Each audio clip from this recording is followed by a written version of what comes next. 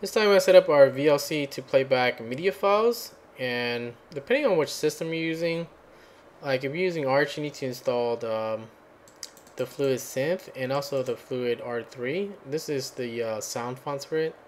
And if you're on an app system, then you need to install Fluidsynth, the VLC plugin here, and also the SoundFont GM here. Okay. And after that, you need to figure out where the location is at for your sound fonts.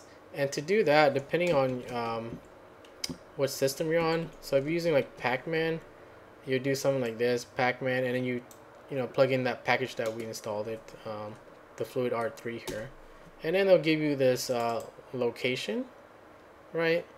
And basically all you gotta do is copy this path here, and I'm gonna insert it into our VLC configurations, right?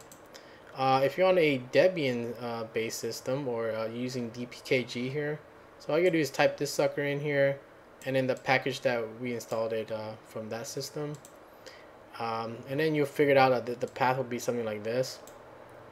And again, all you gotta do, if you want to do this from the command line, you can use Vim here to go into our VLC configuration files. And basically, they have this this line here called SoundFont, and you just paste in that path depending on which system you're at. Then you paste that sucker in, and then you save it. That's about it. Okay. Now, if you want to do this from the GUI, you can always do VLC here, and you go to Tools, go to Preference, hit All, and you hit under Input and Codecs here. You want to go to Audio Codecs, and you go to Fluidsynth, and basically this is where you paste in the path of where we have on our system here that we installed it. And basically this one is just, like I said, the sound fonts, aka the codecs that you would need to play back MIDI files. Otherwise, if you don't have this, or if you don't tell it where it's located at, it's not going to play it. Okay, you hear no sound at all. And after that, you just hit save and you're done. Now if you want to play back, you can actually drag and drop any of these media files in here and start playing back, and it'll start playing, although I turn off the sound so you guys won't hear nothing.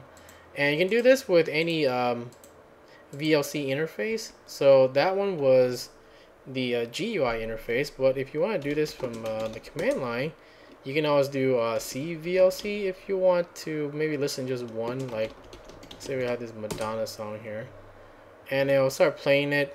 Again, you're not going to hear any sound because I muted it, right? You can also use it with NVLC, so NVLC, and we'll do it all media files only.